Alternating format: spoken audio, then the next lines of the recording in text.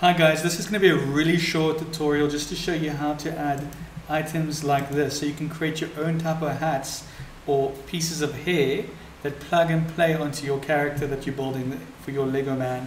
Right, so the first thing I'm going to do is I'm going to hide all these things, and we reached this point last time in the last video. So all you need to do to create a hat is you press Shift A, and there's many ways to do this. I'm going to do this a different way than what I did before. I'm going to use a circle, and if we press 7 you can see the circle over there. I'm going to press 1 to go to front orthographic view, and I'm going to lift this up all the way to about here, and then I am going to press E to extrude, or first press tab to go into edit mode, E to extrude, well hold on, better yet, while I'm in edit mode I'm going to press 2 to select edge select. I've got all the edges selected, and then I'm going to press F to fill. And then I'm going to press 1 for orthographic view, and then I'm going to press E to extrude. And you can lock it to the Z axis, but mine's already locked to the Z axis because I'm in front orthographic view.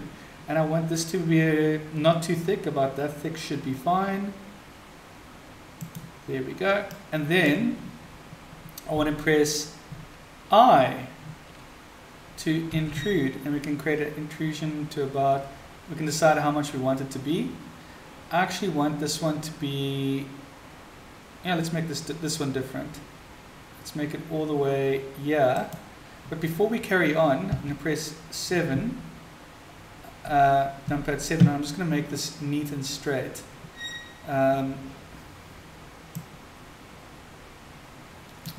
Alright, let me just double check.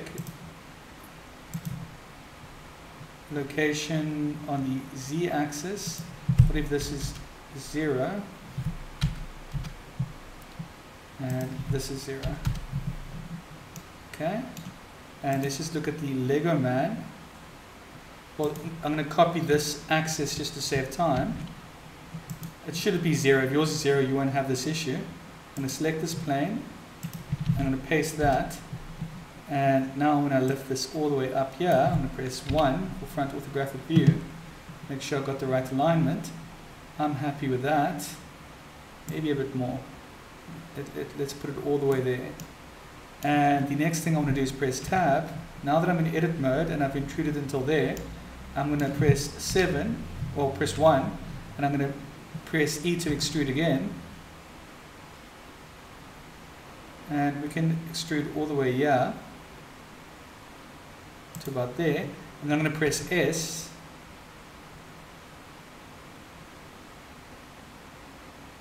to make it just a little bit off, and then I'm going to press 2 for edge select, then I'm going to press Alt and select all these edges, and then I'm going to press S just to scale it in a little bit. And if we press 1, that's how it looks, and that's how it looks. Now it still doesn't look 100% right, so what we can do is we can select this, we can shade smooth, and if it still doesn't look right we can go to object data properties, normals, and if we make it all the way there we can see all the detail. If we make it all the way here it doesn't look right. So we're just trying to look for the right point where all the detail is there. I think 45 is, yeah, 45 is what I want it to be on. And there you have it. Now the one issue we have with this hat, it's not exactly plug and play yet, because if we select this hat we don't see the cutout there. So I'm going to leave it on his head so we know where exactly we want it. Then we're going to click on modifier, add modifier, we're going to choose Boolean, and we're going to click on this eyedropper and select this face, and then we can just apply. And now when we lift this up we can see the Lego cutout. Let's lift it all the way up quickly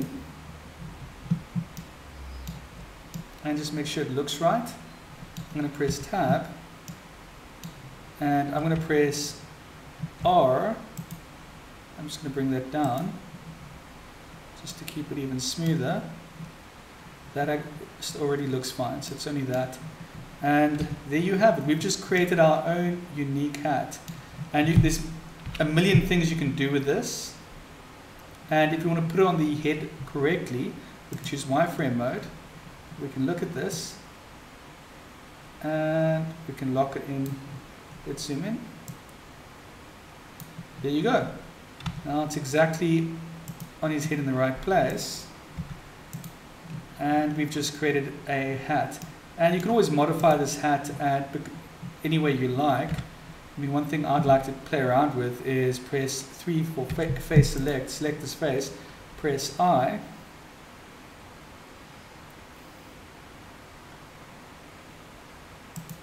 and press Alt, lift this up, press 7, scale this on the x-axis,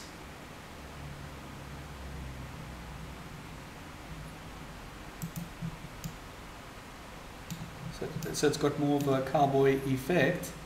And then I'm going to select this, bring this down a bit,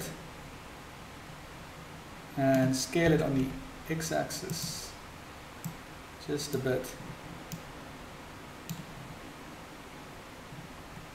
And just to create some more realism, or just you can really have fun with this, we're going to press 2 for edge select, and we're going to just select a couple of edges here.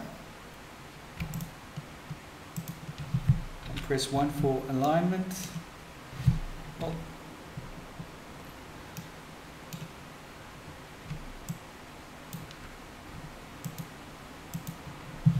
There we go. And I'm just going to bring this down just a little bit with the proportional tool. In fact, I'm just going to select this edge and I'm going to press G.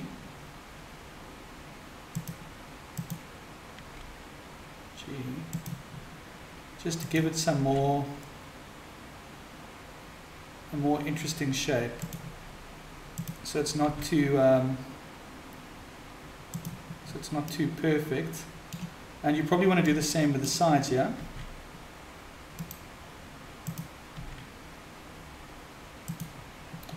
And for the sides to work, you probably need a little bit more detail here. And I'm going to press this.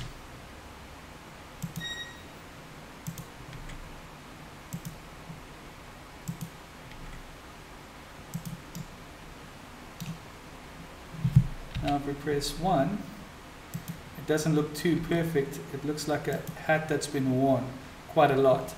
So it just gives a very, very nice touch. And there you have it. We've created our own unique hat. I hope you found this tutorial interesting. In the next video, now that you know how to make your own hair or hat, you know how to make a plug and play set for your Lego piece, we will be UV unwrapping this in the next tutorial.